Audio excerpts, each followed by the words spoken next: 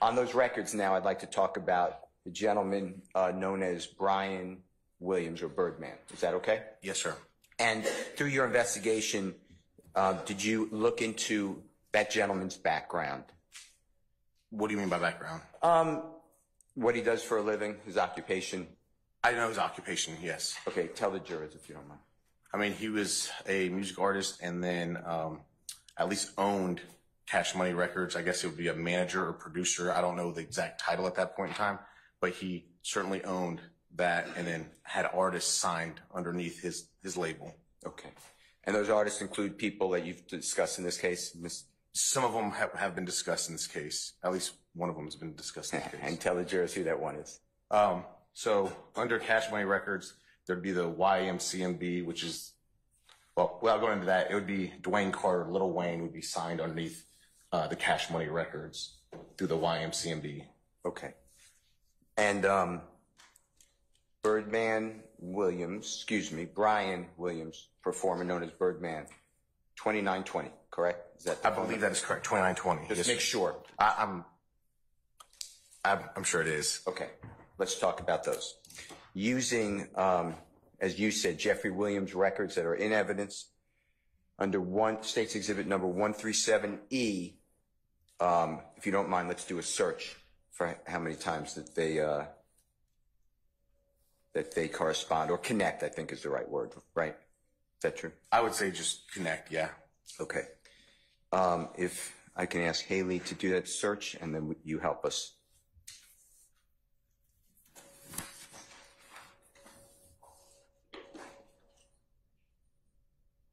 Okay, do you see the number there? I do. The same issue. It looks like the 1/9, so possibly 9 times throughout the entire document. Okay, and the jurors probably remember, but just for simplicity, Jeffrey Williams records go from January 1, 2015 to July 15th, 2015, I believe it was. So we have 9 contacts, and if you don't mind, we're going to go through those, okay? Yes, sir. All right, so the first contact, if Haley can take us to that. You see where it's highlighted, and jurors, you can help them. That should be item number 1125, or 1125. Is that fair to say? Agreed. Yes, sir. And that's January 28, 2015? It appears so. And then it's 1905, so you have to do, these are AT&T records, so you have to do the conversion. Is that correct? -4, yep, yes, sir. So -4, just do it for them, or I could do it, but. Either way. So 19 -4 would be 15. And so converting 15 into Eastern Standard Time, or excuse me, from military time to the 12-hour clock would just be 3:05 p.m. Okay. And that is a 1-second seizure time, meaning as you looked on your cheat sheet or the AT&T codes, that's how long it took for the... Correct. The dial time would be the seizure time from what we learned, and the key, and then the ET would be the time of the actual connection, or the connection of the phones, whether it be voicemail, whether it be communication through voice. That's just the connection time. Okay. And in this one, it shows 1 second from the person pressing the send, and then it had 0, so there's no connection. Is that fair to say? Yes, that appears correct. Yes, sir. Okay. And just for correctness, that would be Jeffrey, what I'm calling Jeffrey's phone. I understand that, you know, it's the phone that you designate Jeffrey Williams, the 8553, calling the 2920. So calling Mr. Bryan Williams' phone. Fair to say? It appears that way, yes, sir. Okay. If we can go to the next one. Okay, and this one is item number 3758, 3758. Fair? Yes. And again, we're talking about a couple of months later, so we're in March 30th, 2015. Yes. And then that one is at 241, if you can do the conversion. Okay, so -4 again would put us at 22. So that would be 10 p.m. But then obviously you have to convert it from 2200 into Eastern Standard Time, so it's 10 p.m. About 10:41, is that fair to say? Yes, at 10:41. Correct, sir. And then now we have a 12-second elimination time from the time the person hit the send. It was trying to connect for at least 12 seconds. Is that how the record reads? Correct. And then the connection 4 seconds. Yes, sir. And there's a 4-second connection. That, again, the way I read it is Jeffrey's phone, the 8553 number, calling Mr. Birdman, Brian Birdman Williams' phone, 2920. Is that correct? That appears correct. Okay. Then you have, I believe, right under it. Do you see the next line? It's line number 3759. Yes, sir. Same date, and it's 7 minutes later. Fair to say? Fair to say. And this is a 18-second trying to connect, but no connection. It says zero conversation. Fair. Okay. And then this is the opposite. This is Mr. Brian Williams' phone calling Jeffrey Williams' phone. Fair to say? Yes. And for the jurors' edification, through your investigations, do you have any evidence that Mr. Brian Williams is related? When I say related, I mean blood relation to Mr. Jeffrey Williams. Yeah, to my knowledge, no familial relation. Okay. The next contact is right underneath it, 3760, 3760. You see that? I do. And we're talking about the exact same date and same time. You see that? I do. And then we have the same thing, Mr. Brian Williams, performer known as Birdman, 21-second, his call's trying to get through to Jeffrey Williams' phone. It doesn't connect. Is that okay? Yes, we see what it did there below it, but yes, it didn't connect. Okay. It rolled to voicemail. Okay, and that's the next number.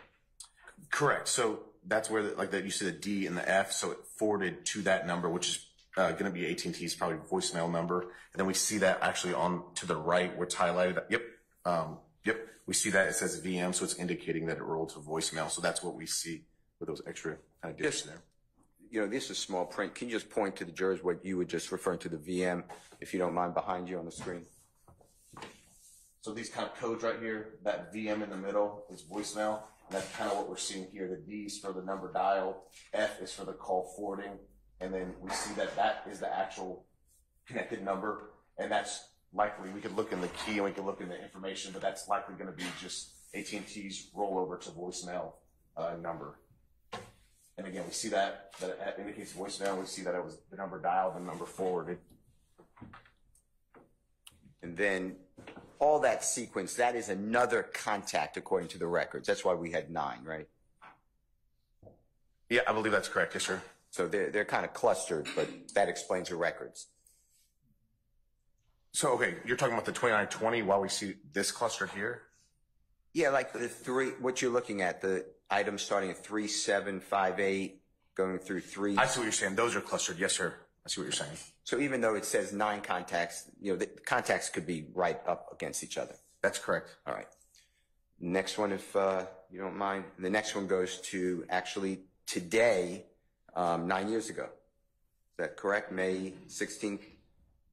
Yes, sir. 2015. And that's item number 1945. Is that true? Correct, sir. It looks like we went from the call logs to, I think we went to the text logs here, the SMST. Mm-hmm. It looks like we got a different description code there. So this isn't going to be, that's why we're not seeing the dial time, seizure time. We're not seeing that. So it looks like we rolled over to another part of the records. Agent, would you do me a favor? Just point all that out to the jurors, if you don't mind, and explain to them, you know, the difference earlier that they've been seeing and what they're seeing now. So it kind of looks different if you're paying attention, but what we see here under the description, SMS, the kind of old school for text message, and then a T on the end. So the description code changed. We no longer see like the dialing time and the connection time. We only see connection time. So that's just going to be the time that the text went through, presumably. But obviously the document just kind of appears different because we rolled over from the part of the document that was doing the call log to now we're into the text log of these records. Is that sufficient, sir? Yes, sir. Yes, sir. I appreciate it. And then the next one, the 9th one, contact is right underneath it. It's 1946. Is that fair to say? Yes, sir. Same time. And it's also Mr. Brian Williams texting Jeffrey Williams' phone. Is that how it reads? Yes, sir. So just in summary, we're really talking about contact on January 28th, 2015, and March 30th, 2015, where we can show no real conversation, according to these records. According to these records, that's correct. Right. These records. I'm not saying they don't have contact. I'm saying according to these records. To these records, yes, sir. On these numbers, yes, sir. And then we jump to May 16th for 2 texts from Mr. Brian Williams to Jeffrey Williams. That's what we got. Appears so, sir. All right. And that should be 9 of 9 according to the screen. Is that fair? Yes, sir. All right. I'd like to go and you explain it to the jury, but you went pretty fast. I mean, not fast, but earlier when you were doing your direct examination with the Honorable Prosecutor, you also gave us insight into a phone that ends in 5979. Do you recall that one? Yes. And if you're looking at something, it's no problem, but just tell the jurors what you're looking at so they could follow along if needed. I'm just trying to find it so I could speak accurately on it. 5979, you said, sir? If you don't mind. It's your cross-examination.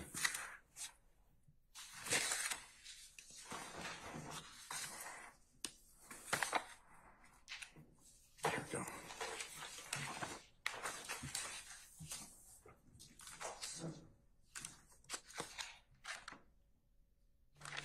Yes, that's going to be State's Exhibit 138 Echo, and then the Echo Alpha and continuing. But yes. Now, tell the jurors the reason, based upon your investigation, that you sought those records and who they potentially, I understand all the caveats, but who they potentially align with. Yes, so this is the one that I did just a subpoena for, so did not get location data from these records. And then it's the name associated with it is the YSL Duke name as the registered, the party, the contact name on it. And that's fine. We could talk about that one. But you said 5790, correct, sir? If I did, because we already talked about that other one, right? Okay. I was talking about 5979, and if I said it 5979. Okay, I'm sorry. Yes, and then tell us that code as well. That when I said code, I should have said State's Exhibit number.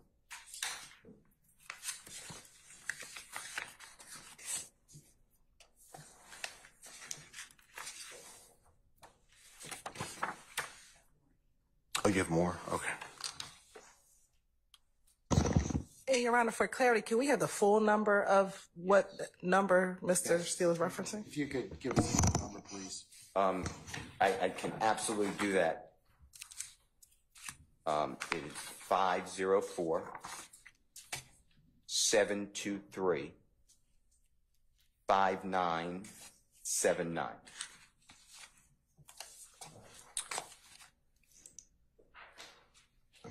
Yeah, I don't believe we tendered an exhibit with those phone numbers. I don't see up here, Mr. Steele. I think, all right. Unless I don't have all of them, I don't think we have that one. Okay, well, let's do it this way. Is that number come up in your investigation? Can I refresh my memory by our report? Because if it's not here and we haven't talked about it recently, then. Of course. And I'm not telling you I'm right, but it may be around page 13 of your report, if that helps you. And again, it is 5979.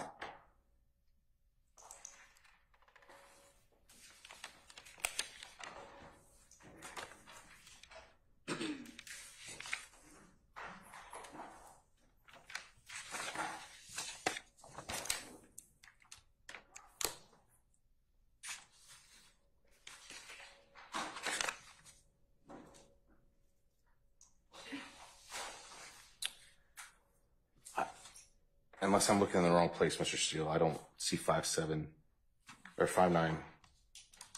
5979. Yes, sir. It's not on page 13. I don't see that, sir. Give me 1 second. Your Honor, may I just have 1 second? Yes, you can, sir. Thank you. Okay, I was right near it. Page 68. 68, okay. You should have known by my I started questioning myself over here. oh, don't question yourself. Page 68. That was nowhere close to 13. And what were you saying the last four were, sir? 5979? 5979, that's correct. Okay, so According to the report, that's going to be a contact number for the account associated with Bryan Williams, that 2920. So that name is entered into the subscriber information as a contact number for the Bryan Williams 2920 phone. If that gives you. So just for completeness, I want to run those numbers on Jeffrey Williams' records, which have already been admitted into evidence, okay? Okay. All right. Haley, if you can help us and show the jury. And again, Your Honor, we're showing State's Exhibit 137E with the court's permission. It's already in evidence. Yes, sir.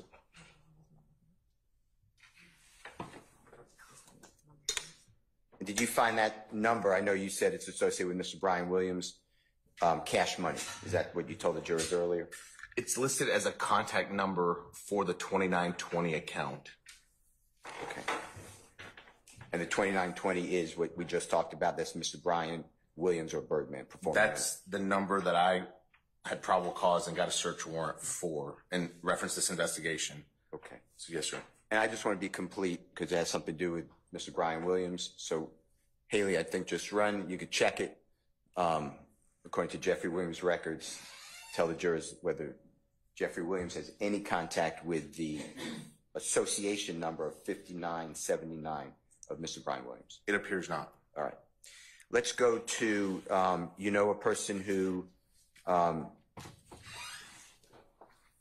you had through your investigation, a cell number for a gentleman named Shannon Stillwell. I don't know if we have it in evidence, but I know the name came up in the investigation. Yes, sir. Can you look at now page 13 if you don't mind? Page 13. Tell me if that refreshes your memory. All right. And what that number is or numbers are.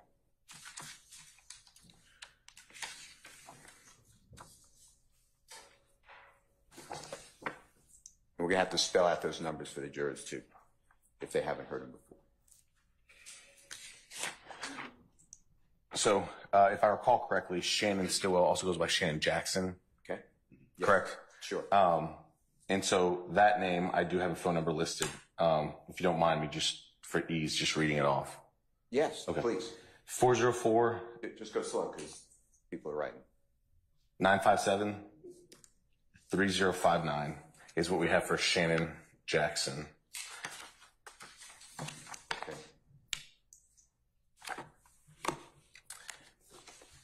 And that's just under the name portion of the report. Okay. Does he have two numbers in your report? And if not, it looked duplicative. It looked like it was the same number on there twice. Can you just look closer? And if they are different, just read them both. We'll do them both. So there's a digit change. 404 951 3059, I think would be the other one. So it's same area code, same last four digits. The middle digits have changed. Okay. And look, I'm not looking at the document right now, so help me. Yep. First number you just read, or the number you just read, can you repeat that number one more time? 404 957 3059. Okay. And then the second number is 404 951 3059. Okay. All right. We're going to search those numbers. Is that okay? It's your cross-examination, sir. All right. Well, and I appreciate it. If I said no, you said would no? that matter? It could matter, actually, knowing me. It could matter. All right. If Haley can run it, the last four digits of the same, or however, you just make it complete. And she's putting in 3059. Correct? Is that the number that you just gave us, the last four? For both of those numbers? That's the last four. It might need to put in more, yeah. The digits. Okay. Can you put in more of the numbers? It looked like it pulled the area code of not the correct phone number.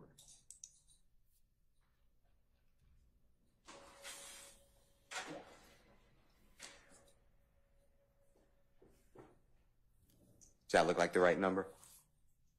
It does. Okay. And how many results on Jeffrey Williams' cell phone records, AT&T, January 1, 2015 through the 15th of July, 2015? Again, for these records, it shows no contact for these records. Okay. And then I think there's a second number that we should try, shouldn't we? Is that just for completeness? So, and that's the 957-3059. Same answer? Same answer, sir. All right.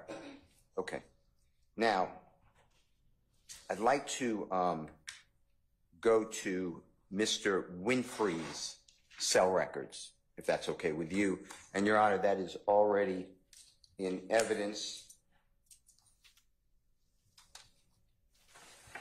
I hope. Let me make sure, Your Honor. 133E. Yes, thank you, sir. All right, sir. And may Haley put it on the screen, Your Honor? Yes. Okay. And these are going to not be AT&T records. These are going to be Sprint records. Is that correct? That's correct, Sprint records. And with Sprint records, explain to the jurors whether we need to do that conversion or if it's going to come up in Eastern Standard Time. So Sprint should come back Eastern Standard Time per these records. Okay. If I recall correctly. Perfect. And that's why the records, I assume, look a little different just because it's a different company. Is that? Different company, different way of analyzing the data, different key, telling you how to analyze the data. Now, I want to use his records because you made a decision. You didn't, as you walk through this, some of it's dark and you shine lights on it through your investigation, but you got April 1, 2015 records to April 30, 2015 records. Fair to say? That's fair to say. And you weren't trying to limit yourself. That's just at that time you were targeting the 25th day of April 2015 going to 26th day of April. So you got that whole month. Yes. So basically like the investigative strategy is I kind of didn't know what I had at the point. We just learned of Winfrey being a potential suspect, got probable cause on it. I'm targeting a smaller window. Once I start expanding the investigation, I then have justification, like probable cause justification to kind of expand some searches. So yeah, these records for him were very specific to that window of time that I was investigating and looking for. And just for the jurors' edification, you did not go back. I'm not casting aspersions at all, but you did not go back and get additional records. This is the records we have. This is the records, correct. This is the records I have. I didn't do a secondary search warrant expanding anything larger on him. All right. And I just want you to explain to the jurors from this 1 month of April 2015, help them understand how many entries or contacts does Mr. Winfrey have in that 30-day period? And Haley's going to show it on the screen with your permission, but you're looking at the document itself. Is that fair to say? Yes, there's 97 pages in this document. That looks like the complete records, and I'm sure this will be a different format. This will tell us. 4,362 is what's highlighted. Okay, and that's within 30 days, so just quick math if you can. 4,362 divided by 30, how many calls is that approximately? A day? I'm not a math guy. Okay. That's hundreds a day. It would be safe to say. All right. Okay. And these records for that 1 month for Jeffrey's phone, I just want to show them on Jeffrey's phone, what I'm calling Jeffrey's phone, 8553. Fair to say? Yes, sir. So if Haley runs that search, we get one contact. You see that? I see the one contact. She could scroll. Do me a favor, Haley, please show every page. It won't be all that long. I don't see the Control F, like the box that we had on the other set. And maybe it's just because Excel searching differently.